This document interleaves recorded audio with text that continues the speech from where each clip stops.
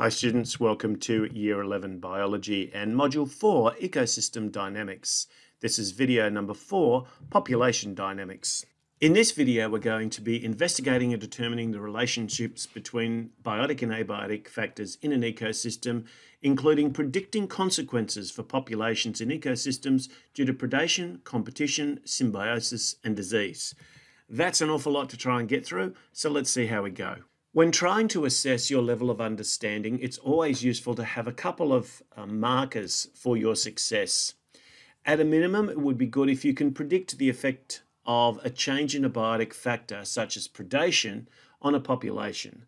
So you can do this simply using a food chain or a food web. And by identifying a change in one species, you can look at how that affects other species. At the next level, we should be able to explain the effect of the change in the biotic factor on that population. So again, using the example of a food web, if we make changes, and they don't have to be just by wiping one species out, but by adding something which may have an impact on one species, and then we try and examine how that ripples out through all of the other species in the ecosystem, then that gives you an idea of what you're looking for here. And ultimately what we want to do is to be able to make predictions about the effects of any biotic interactions on particular populations. So we start to get a sense of the complexity of relationships that occur in ecosystems and how ecology is not an easy branch of biology for us to start to analyze exactly what's going on in any ecosystem.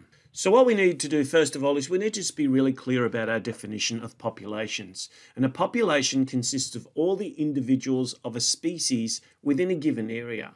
What's really important about this is the gene pool. The gene pool is all of the genes that are available to that population. Now that doesn't mean they're all possessed by each individual, but it does mean that the totality of all of the genes, of all the potential expressions of those genes, are all available within that population. And that means that any changes that can occur, any shifts that can occur either at a micro or macro evolutionary scale, are going to happen because of that availability of genes. And obviously, if populations start to shrink, then the availability or the diversity, if you like, within that gene pool starts to diminish. And that does put pressure on the species as a whole. The number of individuals of a species per unit area or volume is its population density. And we will look at population density in a little bit more detail as we go along, because population density is often tied to the size of different individuals as well.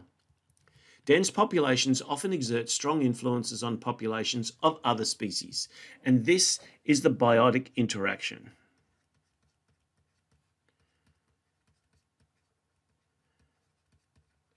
And as I mentioned at the beginning of this video, there are a number of very important biotic interactions that we do need to look at and analyze in terms of how those biotic interactions affect the individual species and how they may ripple out throughout the ecosystem. When we start to plot population densities, then we need to recognize a couple of things. First of all, they're in a constant state of flux. They change all the time.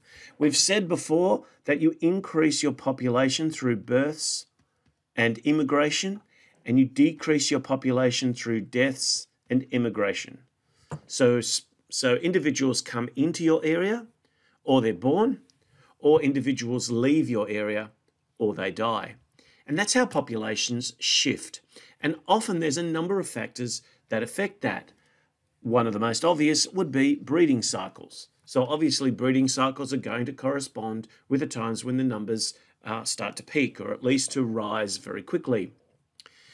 The alternative, or on the other side of that, would be if the population of a predator's numbers started to increase perhaps during their breeding season, and with all those extra mouths, extra food is required, and so that can have a decreasing effect as more individuals may be killed through predation. When we look at plotting the density of different populations against body size, we notice that the numbers are so much higher for smaller bodied organisms than for larger bodied. The graph on this particular slide actually shows mammal species, so smaller mammals typically achieve greater population densities than larger mammals do, and that kind of makes sense if you think about it, because one of the problems is that mammals have got to keep eating. So even if you're a small animal, you're going to still need to keep eating. You're going to need a reasonable food supply in order for you to survive. But if you're a large animal, then you may be able to eat larger foods, but you still have to keep eating. So there needs to be very large populations, particularly at lower trophic levels on the food chain, in order to support higher populations. Now, what's important that we consider here is this important ecological term called biomass. So it may well be that we could talk not necessarily about mammals, although we could, but we could be talking about insects, very small organisms, and they may be living off a tree. And when we're looking at numbers, we might say we've got one tree supporting hundreds of aphids. But when we look at the biomass, when we actually weigh all of the individuals at each trophic level, we do find a decrease as we go up the trophic levels. So as we increase the trophic level, we decrease biomass. It's simply not possible for a large mass of organisms at a high level, at a predatory level, to be a population of prey. They'll just run out of food too quickly. So this is one of the things that we're looking for and we're thinking about in terms of the biotic interactions and how changes in these interactions, like predation, can affect population numbers. We also need to be aware of the fact that the size of the organism also has some effect on population numbers, even if it's simply about the amount of food that they need, the amount of space that they take up, and the types of habitats that they need to occupy. So here's a little checklist for you of some of the factors that affect population changes. And these include things like seasonal variations, temperature, rainfall, day length, daily fluctuations, particularly those in the littoral zones. And we saw some of these quite recently on a rock platform field trip. Temperature fluctuations for cold-blooded animals, that's very important, and it's one of the reasons why animals who aren't able to regulate their own body temperature and need the external environment to do that are more or less active at different times of the year and also at different times of the day. The availability of food we mentioned on the previous slide. Availability of shelters is also important, particularly for larger organisms as opposed to smaller ones. And mating cycles are another thing that affects population changes, especially as we talked about around breeding cycles and how often they are, and the fact that we find often cycles of population changes where those peaks correspond to the breeding cycles. So the four biotic interactions that we have to have a look at in terms of trying to predict changes in populations, and a prediction's a prediction. It's not about being right. It's about justifying the prediction that you make. It's about saying, I think the numbers are going to increase or stabilize or decrease. So they're our options. They're always our options. They're either going to increase, there'll be no change, or they'll decrease. So one of those is always going to be right, and sometimes all of them may be right because they're just predictions. What's important is the reason. Why do you think they're going to change? What is it about these factors that you think is going to create an increase or a decrease in population density? Now, obviously, if we increase predator populations, that's going to place more pressure on the prey, and we could expect a drop in prey numbers, and the reverse if the predator numbers start to drop. If new predators are introduced into a new area, such as an introduced species, or perhaps even new prey, this can also affect the existing predators and prey in different kinds of ways. In the last video, when we looked at ecological niches, we talked about competitive exclusion. Now, competition doesn't always imply exclusion.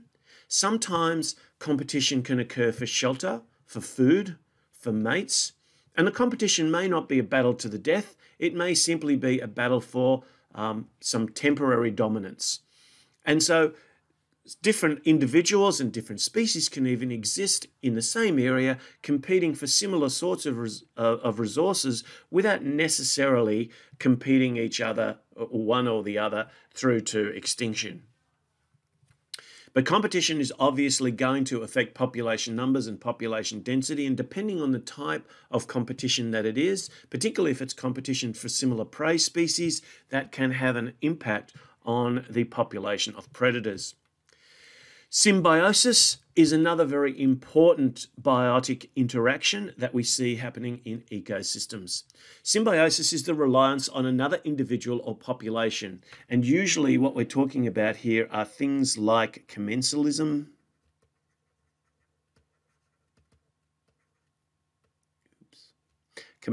or mutualism. So where there is a benefit to both organisms involved in a relationship, or at least one of them, without the other one being harmed in any way. And so if those relationships change, or if new relationships form, they can also have an impact on the population density. And finally, disease. And I'm making this in the time of COVID, where we've certainly experienced disease in many different ways around the world. And one of the consequences of this disease has also been death, increased death rates. And this often happens especially for indigenous populations when an introduced species or an introduced population arrives. And this doesn't have to be humans, but it certainly can be. It can also be different organisms that in a new environment can bring diseases with them, which if in the indigenous population there are particular individuals or species that have not experienced a particular disease in the past, they can be very susceptible, and their numbers can be devastated often quite quickly. So disease is a real problem, particularly new diseases, and we've experienced that firsthand with COVID. We've realized that when we don't have a way of treating or a way of dealing with something, then the consequences can be quite devastating for at least a period of time until we catch up. So each of these important biotic interactions, predation, competition, symbiosis, and disease, can all create different scenarios where we need to predict what's going to happen to individual populations as a result of a change in one or many of these factors. And we'll give you an opportunity to have a look at some examples during class. Thanks for watching.